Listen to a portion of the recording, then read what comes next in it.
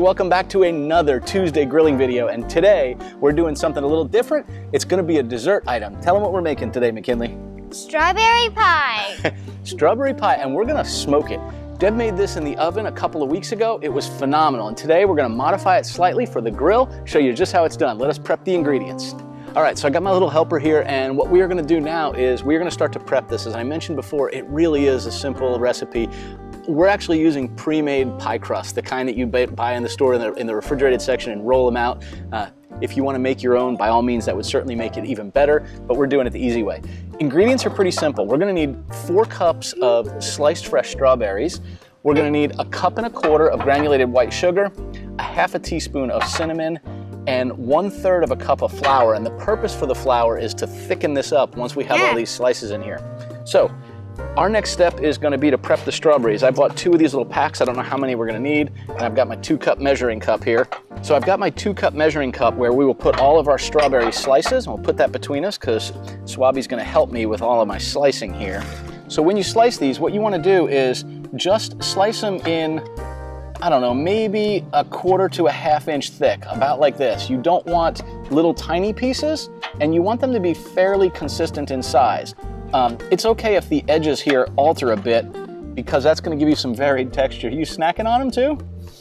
All right, we can't eat too many. Let's get this filled up. We have to go up to the 2-cup mark, and we're going to do that twice. So I'll cut the tops off, and you can start slicing them up over there. And I'm still going to eat one more piece. Put them in there, okay?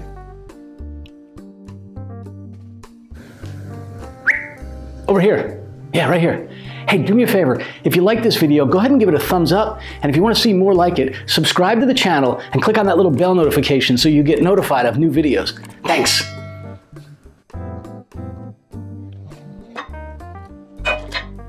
Make sure they all go in there.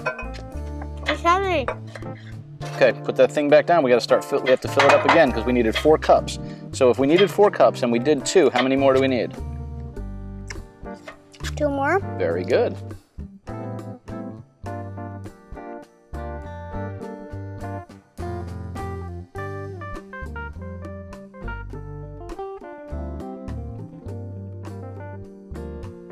All right, so we now have our 4 cups of strawberries, and what we're going to do is we're going to mix together our granulated sugar, our flour, and our cinnamon, and we're just going to toss the strawberries in that. The idea is, 1, it sweetens it, and 2, the flour is going to help thicken it up. So as the strawberries cook down and get juicy, that will help to thicken it. This is a tough part of this. You can decide if you need to adjust the sugar based on the sweetness of your strawberries. 1.25 cups is for an average sweet strawberry. If you have really sweet ones, you don't have to put quite as much sugar in it. And obviously, if you are trying to reduce sugar in your diet, you could go without it completely. But sugar really does help it break down and leave that nice strawberry juice that ends up being in the pie. So I'm going to clean up the cutting boards and bring out a pie plate with a pie crust on the bottom. We'll toss this all together. We'll pour it in. We'll add some butter on top of the strawberries. We'll put the top pie crust on. By the way, all during this, we've got this PitBoss smoker at 425 degrees. Now, PitBoss only goes between 4 and 450, so I have it set to 400, and I'm hoping that the additional sunlight and heat out here is going to help boost it up a little bit. Don't know if it will or not, so we might have to adjust our cook time just a little tiny bit. Anything to say? I want strawberries. You want a strawberry? Here. One more bite. One more bite for me. They are delicious. Okay, let's clean up. And sweet. We'll mix up this stuff. Okay, so what we're gonna do is I went ahead and got 2 spatulas, and I'm gonna do that so we can toss this flour and sugar mixture into the strawberries. I'm just gonna mix this up a little bit, the sugar and flour and cinnamon. And if you live in a humid area, you'll end up with clumping sugar just like we do. Just break up those clumps. Can I break up the clumps? Sure. You ready? I got this. Mix it very, very softly so it doesn't spill out of the thing. That's super big. Oh, that was a big one, wasn't it? All right, you breaking them all down? While she's doing that, you can see we went ahead and put our bottom pie crust in here. I just have it pulled over the top so that when we put the next pie crust on, we'll cut holes in the top one because it must vent, and then we will seal the edges of this before we put it in the grill. And the good news is the grill's running at about 418 right now, so pretty close to that 425 degrees. All right, let me see. Let me just mix this around one more time. 425 degrees? Very hot, huh? Holy moly. Yeah. Okay. So we're now just going to pour this into the strawberry mixture. While I'm doing this, what do you have over there? Swabby, what do you have in your hand over there? A pterodactyl card. What do you mean, like a baseball card, but for dinosaurs? Yeah, I guess.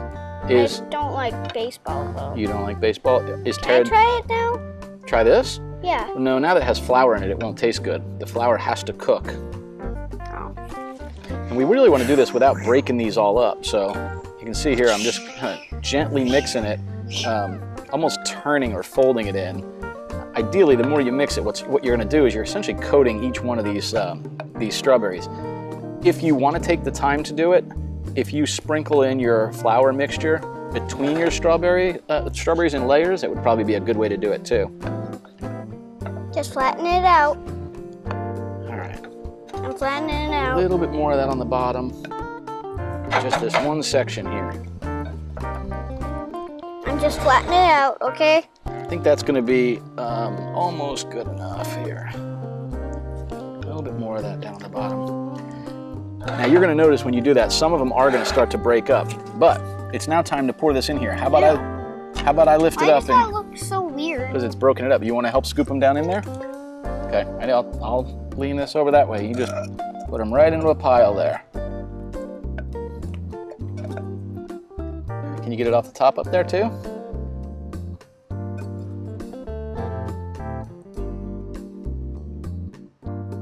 And now what we want to do is just sort of push this all down in here. Man, that looks good, doesn't it? That look tasty? It looks delicious. That looks delicious. So you want to taste one of these, don't you? Yeah.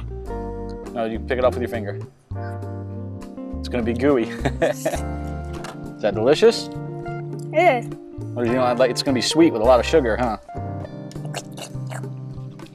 Okay, we've taken our top pie crust. I don't know if you can see this here. We've just cut a few slits in it, or some designs. And the reason we do that is because it's real important as this thing gets to steam that it escapes out. Otherwise, the top is going to be soggy, and what we don't want is a soggy top of our pie. So let's get this right on here. Oh, it looks so pretty.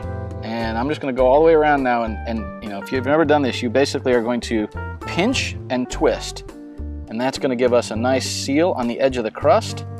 We can kind of see our shape here. We cut a couple of slits, and McKinley wanted to do heart shapes in here. Then that. Whoa. Then that. That looks awesome. Just in the middle. There we go. So what we did here is the design that Swabby came up with was 2 opposing hearts with these little strips and a strip across them and a little circle right in the middle. So we're going to go ahead and put this on the smoker at about 425 degrees. Mine's sitting at about 418 right now. We're going to start to cook this for a little bit. This will take about 35 or 45 minutes. You want to cook it until this top is golden brown. And because we're on a grill, I cannot stress this enough. You're going to want to rotate this and check it frequently. Probably about halfway through, I'm going to take an egg wash and I'm going to brush over the top of this just so we get that nice, darker, golden brown to this. This is perfect. We're actually sitting at 430 degrees, so when I open this, I'll let some of that out. But I am going to do this on the top grate. I don't want this sitting directly over the fire pot. Even though it's going to be in the center, the hottest part is going to be in the center of this. So I'm going to want to rotate it around different parts of the grill. So let's go ahead and put this in here.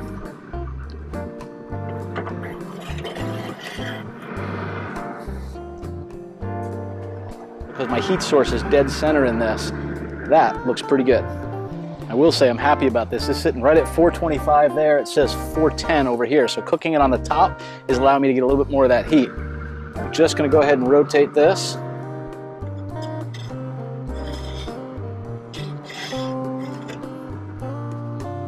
Rotate it about a third of the way around, mainly because I did that after 10 minutes. I just set another timer for 10 minutes. I'll rotate it another third.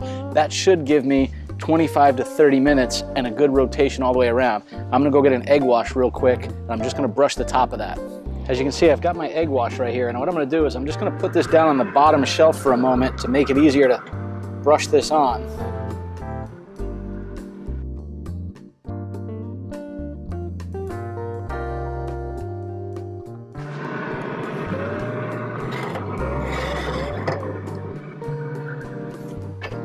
Okay, so we've been in the grill for about 26 minutes or so, and everything looks good and golden brown. I'm gonna go ahead and take this out. I'm gonna set it out here to cool, and I'll show you what it looks like.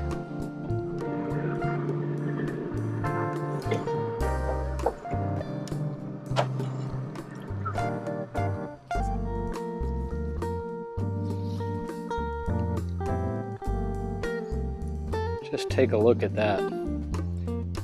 You can already see it starting to ooze up a little bit on that back side. Let me put something underneath it so it doesn't stain the table. All right, tell you what, I'm gonna carry this thing inside. I'm gonna let it cool on the counter. We'll be back in a few hours to taste test this thing. Again, I said this is really simple. What a unique thing to be able to do out on the smoker, get a little tiny bit of that smoke flavor. We're essentially baking it. Let's call it what it is. But when you go tell somebody that you made a strawberry pie on your smoker and they try this thing, they're in awe. Hi. Today is the next day. So we let this pie cool in the refrigerator. After we took it out of the smoker yesterday, we set it out, let it get to room temperature, and then overnight we put it in the fridge. You want to go ahead and take a bite? Here, you want me to cut a piece for you? Let's do this.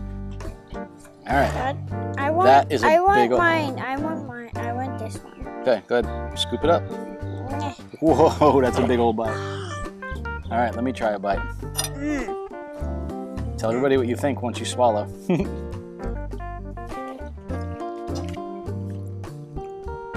Happens again.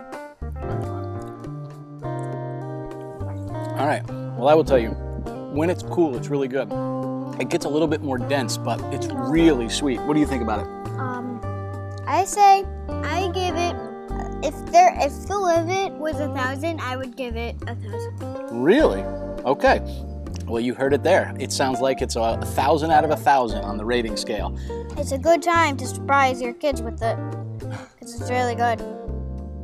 That's not a bad idea, huh? You can make it and surprise your kiddos? Yeah. Oh. Well, you weren't very surprised because you helped make it. I thought we might share that piece. Not so much, huh? The last bite is not going to be shared. Bye, y'all. Safe and happy grilling. Bye.